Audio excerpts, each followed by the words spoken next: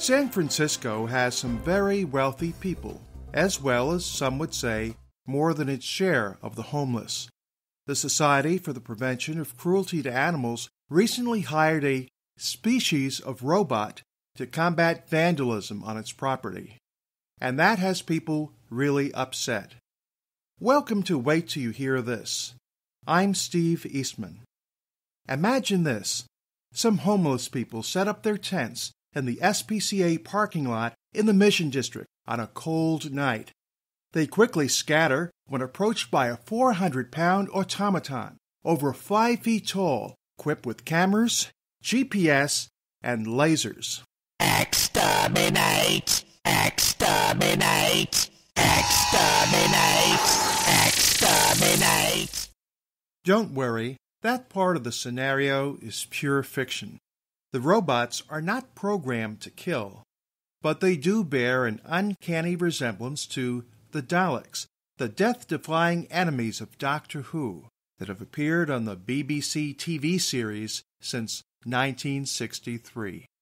Unlike the Daleks, the security robots, variously called K5 or K9, are easy to thwart.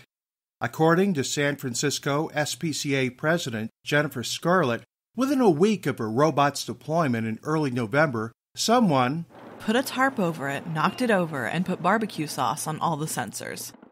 If the Animal Protection Group had merely kept the units within its own property, city officials may not have paid any attention. But the Daleks, robots, took to the sidewalks. This is not San Francisco's first run-in with automatons. The city previously had trouble with delivery robots and enacted restrictive legislation. No surprise, then, that early this month, the Department of Public Safety informed the SPCA that it would have to stop deploying the robots on public sidewalks or pay a $1,000 a day fine. The other option, which the group is pursuing, is to apply for a permit. It's not clear how easy that will be. Security robots, after all, pose some of the same dangers as driverless cars.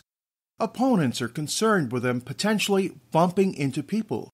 It could be even worse as technology develops. In the short term, robots save money. They rent for just $6 an hour. A human guard, on the other hand, would be paid around $16 an hour. I don't know about you, but I feel more comfortable when man is in control of a machine rather than the other way around. Otherwise, San Francisco may one day need an SPCH, Society for the Prevention of Cruelty to Humans. This is Steve Eastman for Wait Till You Hear This. Discover more stories like this one on our website, waittillyouhearthis.com.